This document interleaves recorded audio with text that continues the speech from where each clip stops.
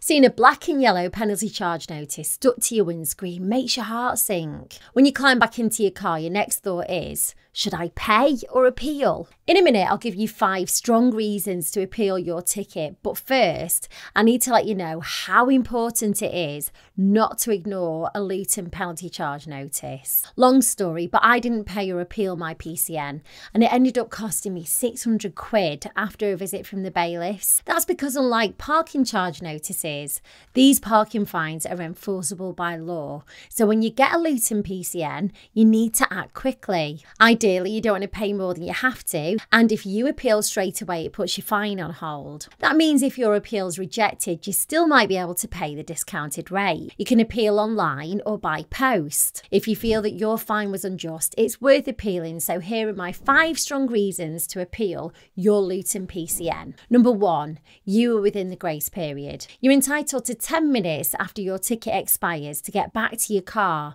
So if you're only 2 minutes after your allotted time, then you have a very strong case to appeal. 2, the signs weren't very clear. For example, they were faded, hidden by trees, broken or barely visible. You'll need photo evidence to back this up, so take as many pictures as you can and a video if possible. Number 3, you were unable to get back to your vehicle. Now this could be a medical emergency or something just as serious. Again, you'll need to be able to prove this. 4, you couldn't get back in time because you've got mobility issues. If you're disabled, pregnant or have a very young baby, the Equality Act says that you must be treated with understanding. And 5, you were parked correctly and an error was made on their part. Now you've probably already got the hint by now, but the more you can prove, the better.